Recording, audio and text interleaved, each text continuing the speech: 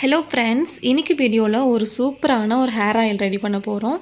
இது கண்டிப்பாக வீட்டில் ட்ரை பண்ணி பாருங்கள், ரொம்பவே ரிசல்ட் கொடுக்கும்.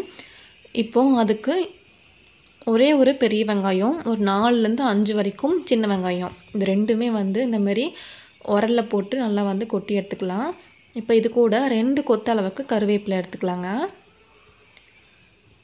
நல்லா தட்டி எடுத்துக்கோங்க. நீங்கள் அரைக்கணும்னு தேவையில்லைங்க, ரொம்ப கட் பண்ணி எடுத்துக்கலாம். அது இல்லாமல் இந்தமாதிரி தட்டி எடுத்தால் இன்னமும் நல்லாயிருக்கும். இப்போது இந்த மாதிரி ஒரு பேன் எடுத்துக்கோங்க. நீங்கள் இரும்பு வடை சட்டியாக இருந்தால் இன்னமும் நல்லாயிருக்குங்க. அதில் இருக்கிற அயன் சத்து நம்மளுக்கு ஹேருக்கு ரொம்பவே நல்லது. இப்போது 1 டம்ளர் அளவுக்கு நான் தேங்காய் எண்ணெய் எடுத்துருக்கேங்க. செக்கில் ஆட்டின தேங்காய் எண்ணெய்.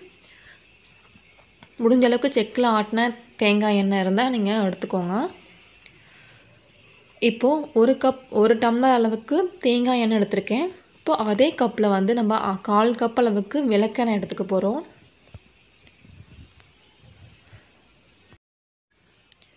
கால் கப் அளவுக்கு விளக்கெண்ணெய் எடுத்தாச்சுங்க. இது கூட ஆட் பண்ணிக்கலாம்.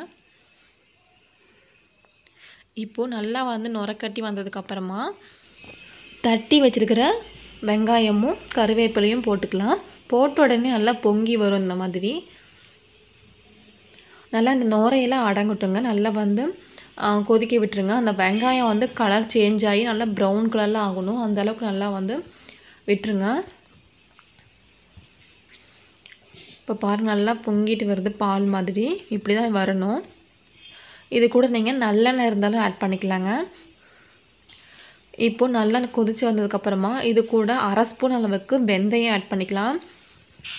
இது ஹேருக்கு ரொம்பவே நல்லதுங்க, கூலிங்காக இருக்கும் நம்மளோட தலை.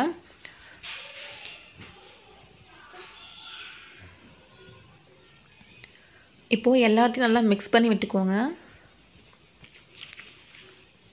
இது ரொம்ப நேரம் கொதிக்கணும்னு அவசியம் இல்லைங்க. இந்த வெங்காயம் ப்ரௌன் கலரில் ஆகும்போது நீங்கள் அடுப்பை ஆஃப் பண்ணிடலாங்க. அது கரெக்டான ஸ்டேஜாக இருக்கும்.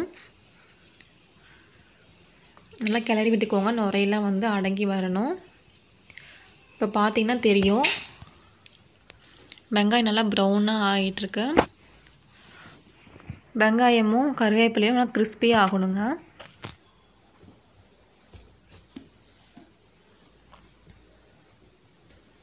இப்போ சூப்பராக ரெடி ஆகிடுச்சு. இதெல்லாம் ஆற விட்டுறலாங்க. ஒரு நைட்டு ஃபுல்லாக நீங்கள் அப்படியே விட்டுருங்க. அப்போ தான் வெங்காயம் சாரெலாம் எண்ணெயில் இறங்கி வரும். இந்தமாதிரி மூடி போட்டுட்டு ஓவர் நைட் அப்படியே விட்டுருங்க, டிஸ்டர்ப் பண்ணாமல்.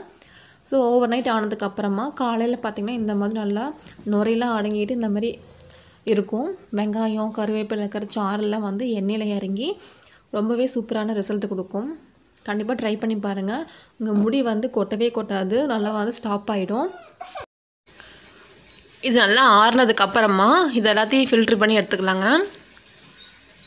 இப்போ பாருங்கள், இந்த வெங்காயம் எல்லாமே ப்ரௌன் கலரில் எவ்வளோ கிறிஸ்பியாக மாறிடுச்சுன்னு. இப்போ நைட்டு ஃபுல்லாக ஊற வச்சனால இதில் இருக்கிற சாரெல்லாம் எண்ணெயில் இறங்கியிருக்கும். ஸோ வெங்காயம் நமக்கு முடிக்கு ரொம்பவே நல்லதுங்க. முடி கொட்டுறது ரொம்பவே ஸ்டாப் பண்ணும். நீங்கள் ரெகுலராக இதை ட்ரை பண்ணி பாருங்கள், ரொம்ப நல்ல ரிசல்ட் கொடுக்கும். இப்போது இதை ஒரு வடிகட்டியில் இந்த மாதிரி வடிகட்டி எடுத்துக்கலாம்.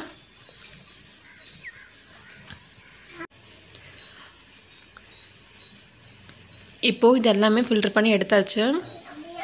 நம்ம 1.25 கிளாஸ் அளவுக்கு நம்ம எண்ணெய் ஊற்றிருக்கோம்.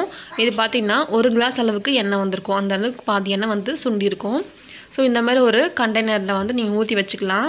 அப்பப்போ நீங்கள் டெய்லியுமே கூட யூஸ் பண்ணிக்கலாம். குழந்தைங்களுக்குலாம் யூஸ் பண்ணி பாருங்கள், ரொம்ப நல்ல ரிசல்ட் கொடுக்கும். என்னோடய குழந்தைக்கு 1.5 வயசு ஆகுது. அவளுக்கு நைட்டாக முடி முன்னாடி இருக்காது. ஸோ இதில் நான் தேய்ச்சிட்டே வரும்போது நல்லா ரிசல்ட் கொடுத்துச்சுங்க. நீங்களும் கண்டிப்பாக ட்ரை பண்ணி பாருங்கள்.